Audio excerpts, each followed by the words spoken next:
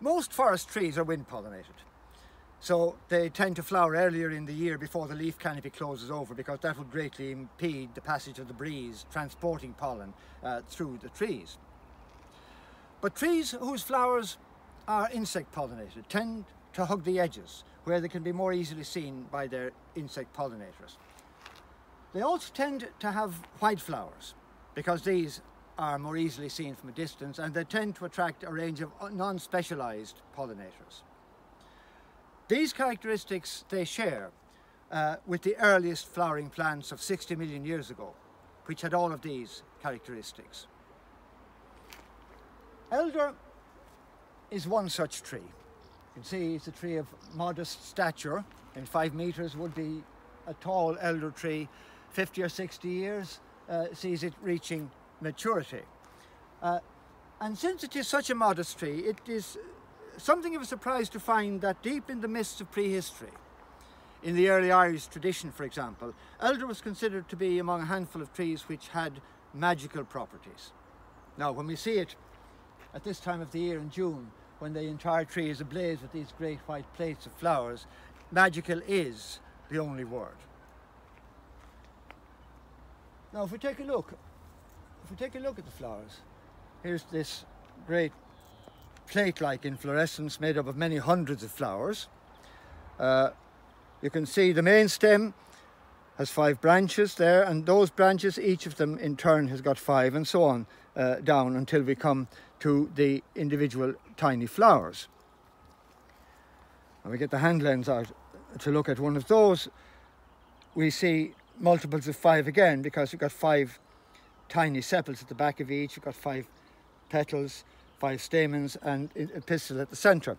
And the stamens and the pistil mature at the same time, so that self-pollination is possible and regularly takes place. But the stamens, the anthers of the stamens, are kept well back from the pistil, so this decreases the likelihood of immediate self-pollination. And since you've got insects crawling all over the surface, you're going to get a mixture of self and cross-pollination.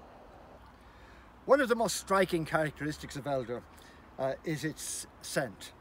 You can detect the tree from a long distance away by its almost narcotic aroma.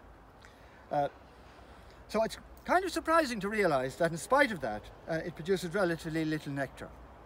The only insects that visit the flowers, in fact, are flies. The fragrant flowers are widely used for making cordials, wines, and, as we have here, for making elderflower pancakes. But whatever about its culinary use, elder enjoyed a quite extraordinary reputation among the herbalists of an earlier tradition. For example,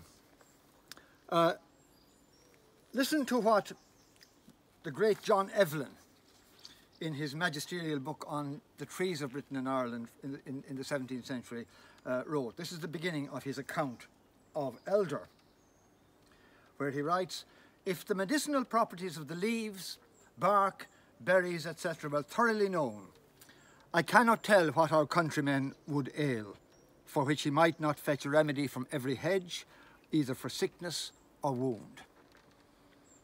And writing in 1657, this is William Coles in one of the most renowned manuals on herbal lore of the time. He wrote, "There is hardly a disease from the head to the foot, but it cures. It is profitable for the headache, for ravings and wakings, hypochondriac and melancholy, the falling sickness, catarrhs, deafness, faintness, and fevers." So highly did he regard elder that the great 18th century Dutch botanist and medical man, Herman Boerhaave, so highly did he regard it that he greeted every elder bush that he met on his daily walks.